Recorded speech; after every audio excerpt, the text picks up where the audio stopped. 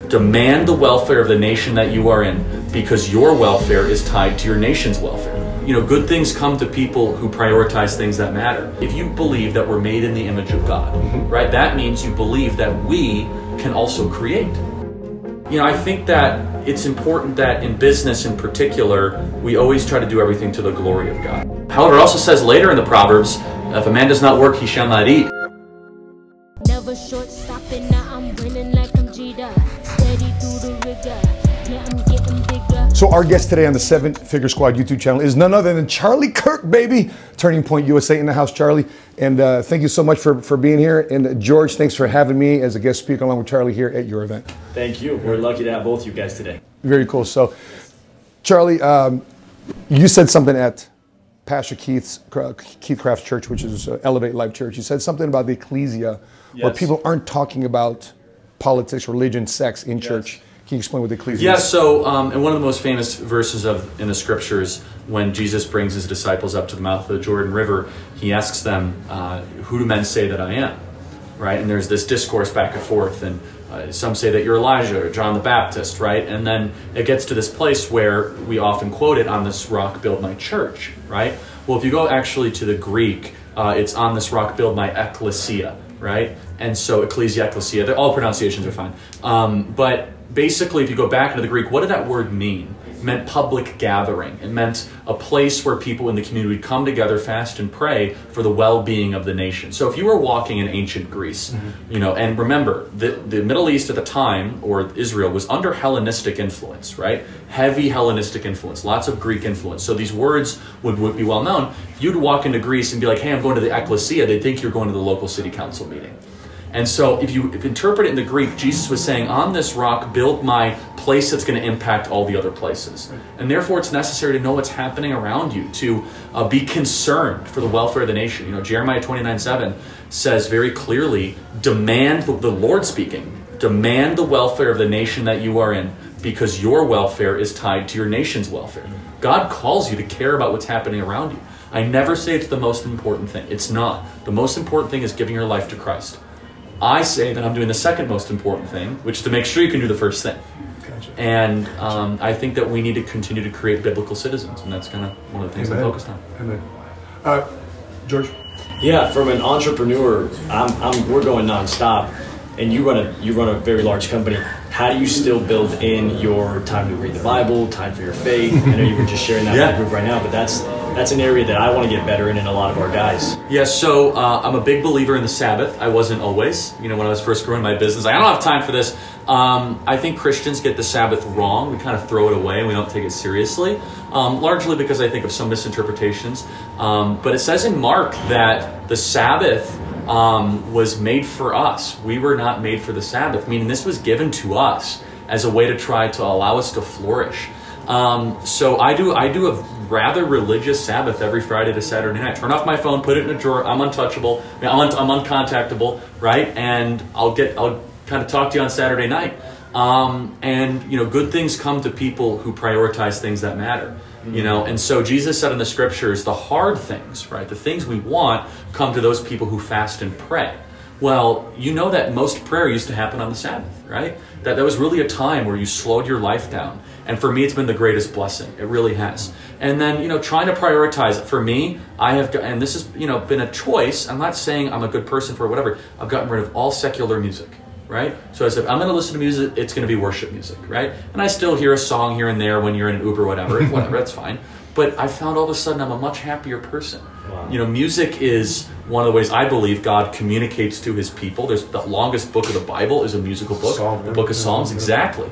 And I think the type of music that we actually internalize needs to glorify God. And so those have been some good things for me. And then honestly admitting that I know very little about the Bible has been one of the most freeing experiences. I used to get into this kind of sinful contest, like, I know more about the Bible than you.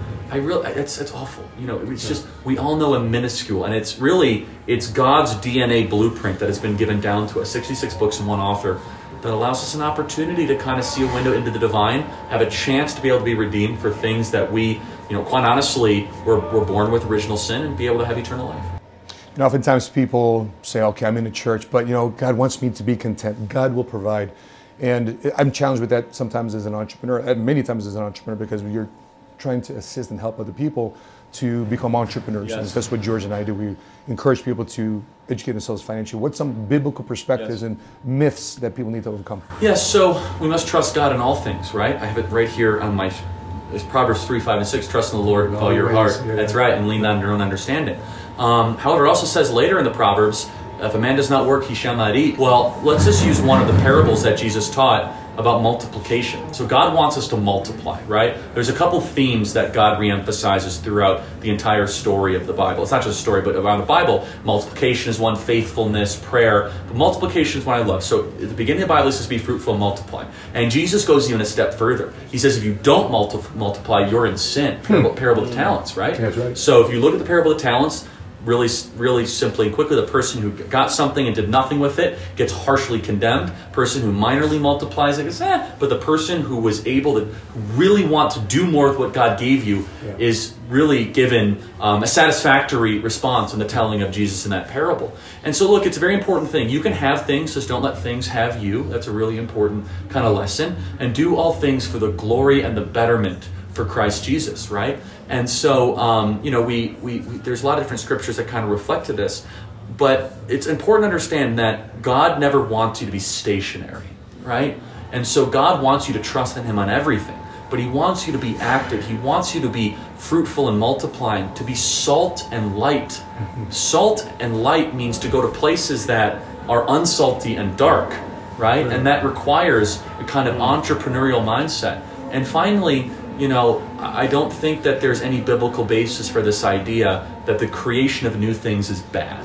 So if you believe that we're made in the image of God, right, that means you believe that we can also create, right? So that means that we can create things. Now, the idea of we being able to create is a very minuscule, almost indecipherable amount of God's ability to create the cosmos and the galaxies, right? But this idea that we are made in the image of God, it says very clearly in Genesis 1, well then to create new businesses, to create families, that I believe is living in the pattern of how God actually wants us to exist. We're creating. Daniela is having a baby. What? I didn't know about that. I know. That's why I thought I'd surprise you on the video. And tell Charlie. That's awesome. Yes. Praise God. Yes, we're going to announce it tonight at the gala. So. Congratulations. Thank you. Yeah, Being fruitful and multiplying. Yes, we're creating. I love that. I love that. Charlie, one last thing. When we're thinking about our home state, Illinois.